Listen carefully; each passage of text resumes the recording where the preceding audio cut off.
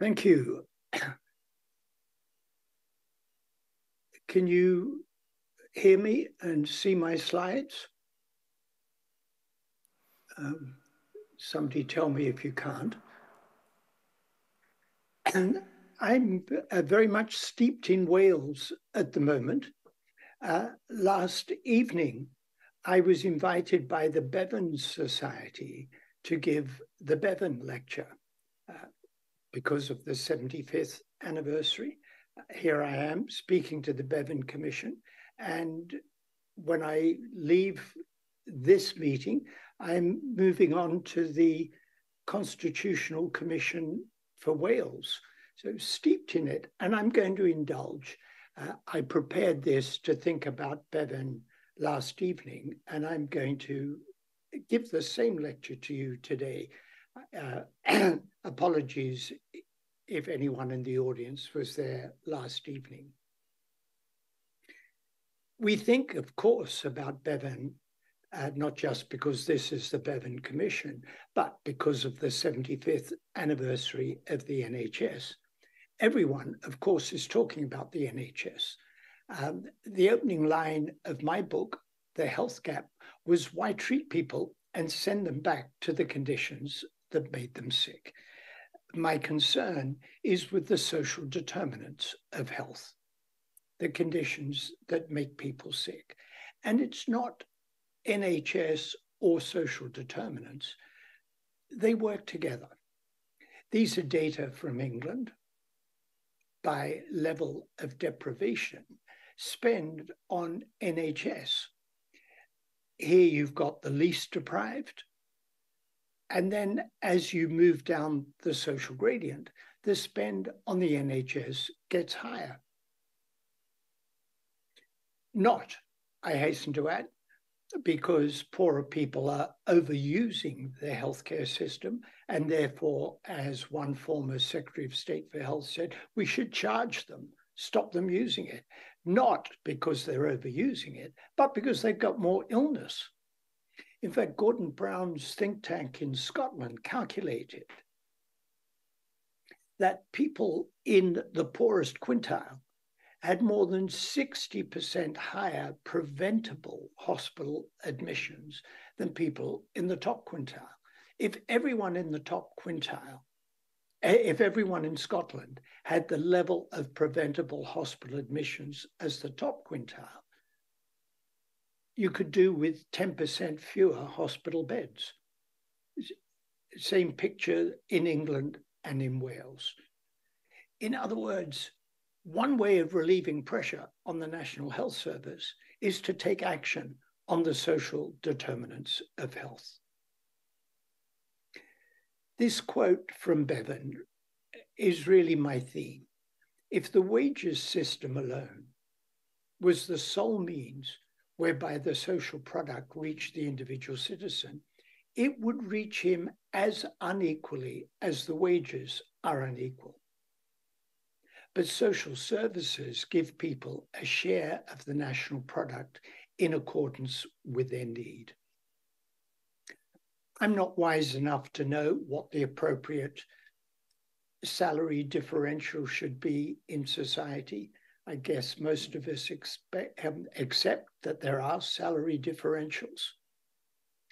But if that meant that people's share of what is necessary to have a decent, flourishing life was dependent on that inequality in salary and wage income, then there would be inequality in the basic service provision. And that's absolutely fundamental. And I think that Bevan principle, which applies to the NHS, we should apply to the determinants of health in society. And it's not just poverty, but the gradient.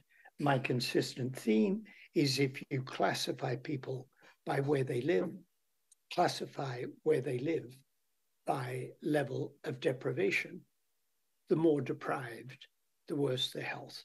Poor people have greater ill health than rich people, yep, but it's a gradient. And because of the gradient,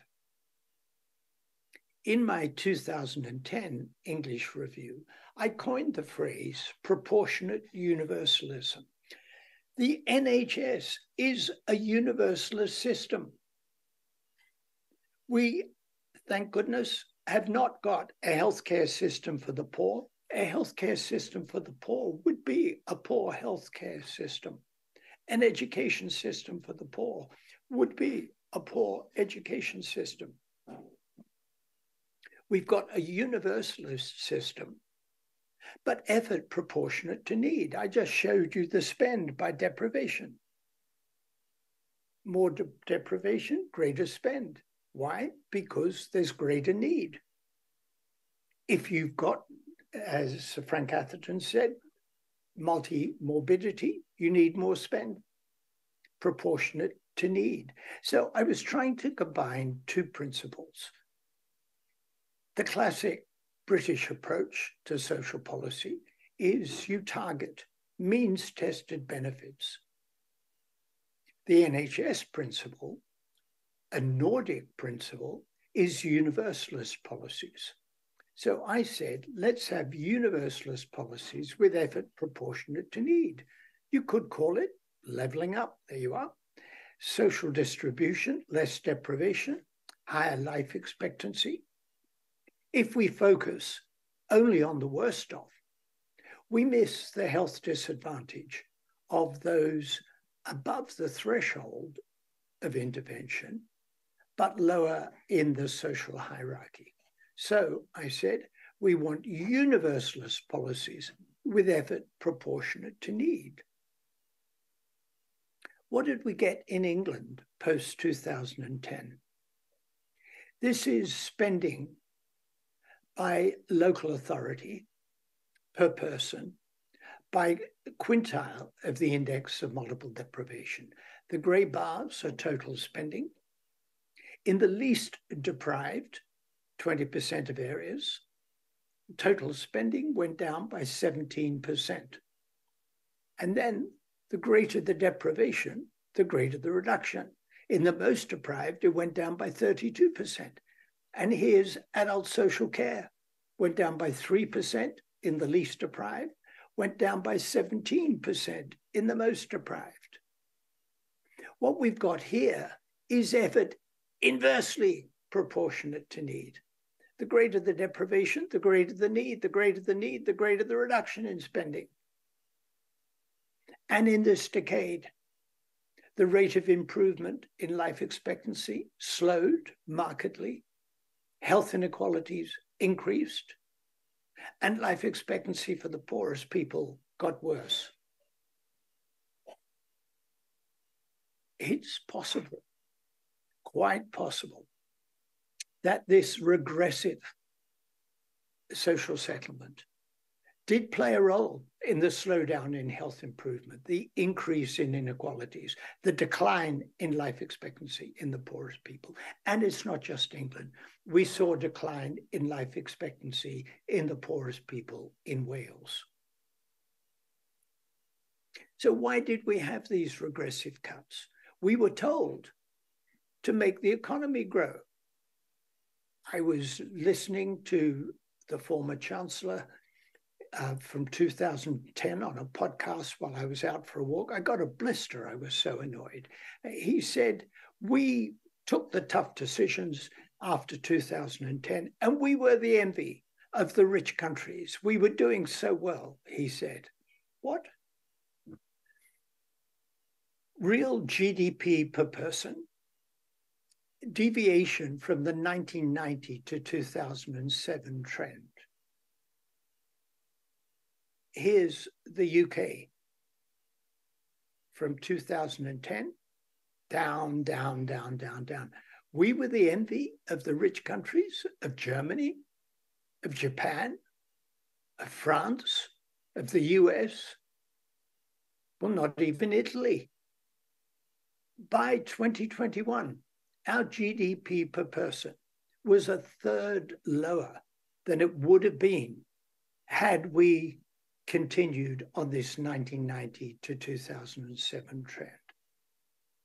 So we took the tough decisions, we were told. The reason we cut local authority spending and cut everything else was so the economy could grow. But it didn't grow. We were the envy of the rich countries.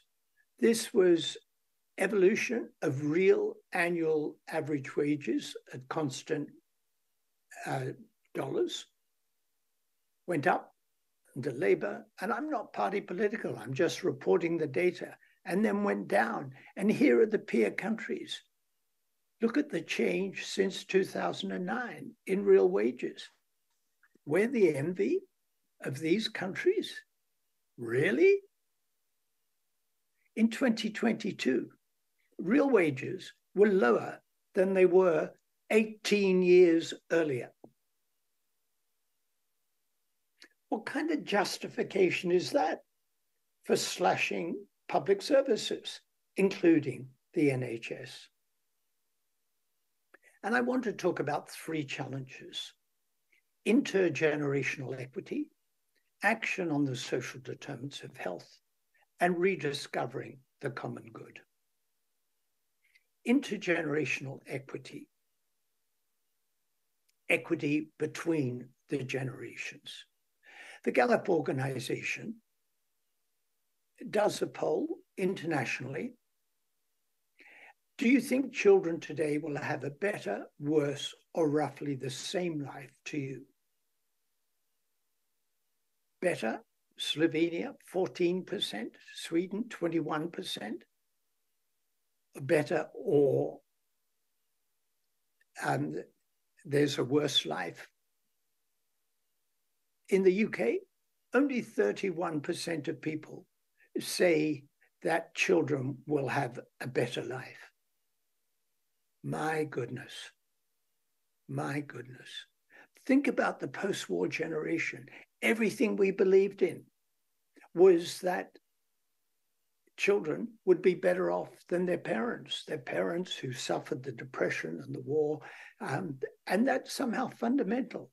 The American dream, only 43% of optimistic Americans are optimistic about the future for their children. Now, part of that is the climate crisis, but it's social conditions. We don't think our children will have a better life than we do. We failed the next generation. And there's some justification for that pessimistic view. One way of looking at social mobility is to ask, at the current rate of social mobility, if you're in the bottom 10% of income, how many generations would it take to get to the median? If you're in Denmark, it would take 2 generations to go from the bottom 10% to the median at the current rate of social mobility. If you're in Finland, Norway, or Sweden, it would take 3 generations. The average for the OECD, the rich countries, is 4.5. The UK and the US, it would take 5 generations. We have less social mobility than the average, and certainly a good deal less than the Nordic countries or Australia. In Brazil, it would take 9 generations. Colleagues, I have bad news. We are moving towards Brazil, not towards Denmark. Why is that? I'll come to it in a moment. But look at these inequalities, and that's part of the reason. Obesity prevalence in year 6, least deprived, most deprived. Adverse childhood experiences following the social gradient, incarceration of parents, drug abuse, sexual abuse, alcohol abuse, domestic violence, physical abuse of children, mental illness in the parents, verbal abuse, and parental separation. All of these follow the social gradient. Why are we failing our children? At least in part because of the magnitude of inequality, income, social, economic inequalities. And if we want to move towards the Danish, Norwegian, Finnish, Swedish level of social mobility, not towards the Brazilian level, we need action on the social determinants of health. In my 2010 and 2020 reviews, we had 6 domains of recommendations. Give every child the best start in life, education and lifelong learning, fair employment and good work for all. Number 4, highly relevant in a cost of living crisis, a healthy standard of living for all, healthy and sustainable places and communities, and taking a social determinants approach to prevention. And we've added 2, particularly number 7, in the light of the COVID evidence, tackle racism, discrimination, and their outcomes. And number 8 should have been there all along, pursue environmental sustainability and health equity together. Well, how are we doing? If we've got low levels of social mobility, perhaps it's related to child poverty. Here's 41 rich countries. Child poverty in Iceland, Czech, Denmark, Finland, Korea, Slovenia. And here's the UK. We rank 31 out of 41 countries. The US is worse. It ranks 38th out of 41 countries. How do we get to this point? Well, if you look at Finland and the US, child poverty in Finland, before fiscal policy, before tax and benefits, child poverty in Finland is higher than in the US. The Finns are really strange. They don't like their kids growing up in poverty. So they use the tax and benefit system to reduce child poverty. And guess what? The kids don't grow up in poverty. Ours do, and the Americans do. We seem to be quite comfortable condemning our children to poverty. And it is unfortunate. This is from the Food Foundation. Food insecurity. Between January 2022 and January 2023, food insecurity doubled. Just under 22%, somewhere between 1 in 4 and 1 in 5 households with children had food insecurity. Relied on low-cost food, not had balanced meals, not had enough to eat, or skipped meals. Wow. The JRF and the Trussell Trust calculated what the cost is of meeting essentials: food, home heating, clothing, transport. Universal Credit pays 70% of what's needed to meet essentials. In other words, if you can't work and you're dependent on universal credit, we guarantee you will get sick. We will not give you enough to meet your basic needs, and that will increase your risk of illness. That's how we organize our affairs in society. And it relates to this. Compare countries, Norway and the United Kingdom. There's the US and Switzerland. If you're in the 90th centile of income, adjusting for purchasing power, the UK is about as rich as Norway. In other words, people at the 90th centile, 10% from the top. In the UK, about as rich as Norway. Not as rich as Switzerland and the US, but we're about the same as Norway. There's Slovenia. If you're in the 50th centile, we're a lot poorer than Norway, and a lot poorer than Switzerland, and a lot poorer than the US. Slovenia is catching up. These are trends over time. So people in the middle of the income distribution in the UK are a good deal poorer than in Norway. Now look at the bottom 10%. The US is way down. Look how much poorer the UK is than Norway. We're poorer than in Slovenia. The UK is a poor country with some rich people. We've been deluding ourselves. We tell ourselves we're the 5th or 6th richest country on the planet.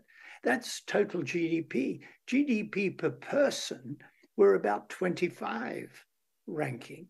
And if you look at the distribution, we're really bad. The UK is a very bad place to be poor. And you can see it here. And you can see it in the food insecurity. This is the Bevan principle, that if the inequalities in meeting basic needs match the inequalities in income, we're in serious trouble. And that means we have to rediscover the common good. What kind of society do we want? Do we want a society that only works for people, those few rich people? And we can see our health is suffering. Life expectancy more or less stopped improving. Inequalities increased. Life expectancy for the poorest people went down. I'm probably breaking copyright by showing you Picasso's cartoon of Don Quixote. But when I was chairing the World Health Organization Commission on Social Determinants of Health, I said I felt like Don Quixote. I'd woken up, imagined myself a medieval knight rushing around the world, trying to do chivalrous deeds. And I kind of thought maybe people were laughing at me. And I said this to the Spanish Minister of Health, who said, we need the idealism of Don Quixote, the dreamer, but we need the pragmatism of Sancho Panza. And as I read the biography of Nye Bevan, I thought, yep, that describes him. He had the vision of Don Quixote, the dreamer, but he also had the pragmatism of Sancho Panza. He couldn't have created the NHS without both the vision and the pragmatism. And that is what we need to go forward. So let me finish, given that I'm steeped in Wales at the moment, with a quote from another Welshman. To be truly radical is to make hope possible rather than despair convincing. Thank you.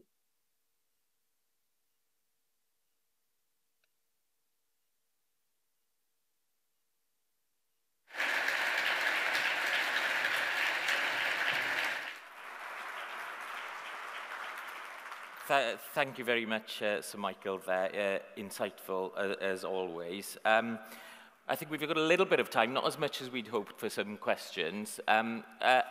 We've got some mics, so as they get set up, if you would mind, I'd like to ask a question of my own.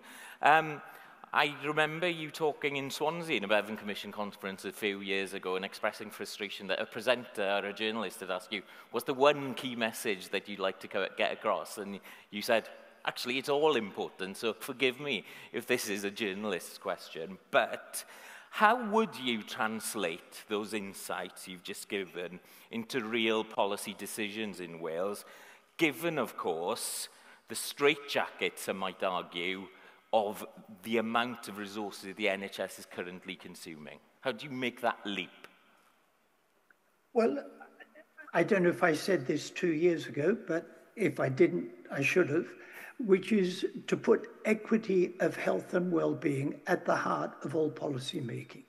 If the UK had done that in 2010, they would not have pursued the policies that they did, because it was predictable that the policies of austerity would increase inequity of health and well-being. And as I've just shown you, it didn't work in its own terms. It didn't lead to economic growth. So we took policies that were actually damaging to the overall economy and increased inequities. So I would run that filter over everything we did. And I would start with saying, I mean, it's not just economic. When I said we're a poor country with some rich people, that's not just about income, although I showed you the income figures. That's about the conditions to lead flourishing lives. They are most unequally distributed. And yeah, I'm aware of the intense constraints in the UK as a whole and in Wales in particular. But that's the filter I would run over all policy making. Thank you very much. It's hard for me to see, but any hands up on the floor? Yes, towards the back there.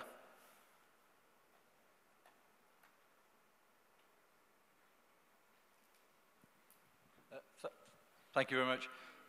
One of the things that hasn't been discussed is the right to breathe clean air and the impact of air quality as the widest determinants of health. We've been doing some air quality studies in a variety of different public spaces, indoors and outdoors, and quite frankly, it's like giving our population the ability to smoke 20 cigarettes a day by just living in particular areas and zones in Wales, and that's probably the same internationally. So there is something you can do about air quality, but people don't recognise that they can actually do something about it and how important it is. The facts show that air quality killed more people than COVID, and yet there's not the same urge to action to do anything about it. Thank you. Sir Michael. We've got data. I mean, it comes into my number 5, healthy and sustainable places in which to live and work. And the data show very clearly a high correlation between the percent of people living in poverty and PM 2.5 concentrations. So a further blow to the health of people in deprivation is high levels of air pollution. And it's particularly worrying. Look at schools. The schools in deprived areas are exposed to higher concentrations of oxides of nitrogen and PM 2.5. So you're absolutely right. It's another insult and another cause of health inequalities. And of course, the thing about air pollution is if we burn fewer fossil fuels, we'll be helping with achieving net zero carbon emissions and helping with air pollution. So the two go together. Thank you very much. The next question right down here at the front, it's somebody you will know, Sir Michael, Nairi Bevan, a fellow Bevan Commissioner, of course. And the mic is just arriving now, so... Good morning, Professor. I found that absolutely amazing, quite depressing in some parts, particularly around we have failed the next generation, and I have to take some responsibility for that because I've been in social care and health for many, many years. My kind of point really is, you answered it first with Owen, really, because I was going to ask how do we do it in Wales, because yesterday we heard from a number of speakers about we're a small country, we can do it, if anybody can, we can do it. So, but you've answered that really in terms of the social determinants. But some of your data, which is quite incredible, would be quite difficult to understand by some groups in society. And I was wondering, how can we get those big messages that you have given us today to our citizens and the public in Wales? Because sometimes I think they need to have their eyes opened. Thank you. Yeah, I've been thinking about that for a long time, but I'm thinking about it even more intensely now. For me, the next, not the next big challenge, but a next big challenge is to try and deal with your question, to try and get the message much more widely appreciated. Because if you ask people, what do they think about health? They say, oh, it's so difficult to get to see the GP and have to wait in accident emergency. And that's all true. But it's housing and early childhood and all the things I talk about. And people don't quite appreciate that those are health issues. I don't want to leave you depressed. Let me tell you why I'm not depressed. Gwent is the first Marmott region in Wales. We've had cities, regions, local authorities all over England taking up the Marmott principles, the recommendations, but Gwent took it up. 5 local authorities in the Gwent region working hard to say, what can we do at local level? Not just, we need national action, of course. We want action in Westminster, we want action in Cardiff, but what can we do in Gwent? And it's really exciting. I was in Liverpool earlier this week. Cheshire and Merseyside is a Marmott region, and great deprivation in parts of Cheshire and Merseyside, but they're working away at local level, absolutely committed to making a difference, not saying, oh, look, it's all awful. They've starved us of resources. There's nothing we can do. They're saying, this is the hand with which we've been dealt. Now, let's do the best we can. And it's really encouraging.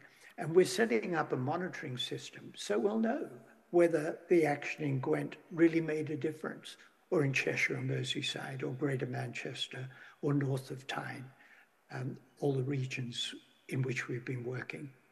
We'll have to leave it there, I'm afraid. Can you show your appreciation to Sir Michael Marmott, please?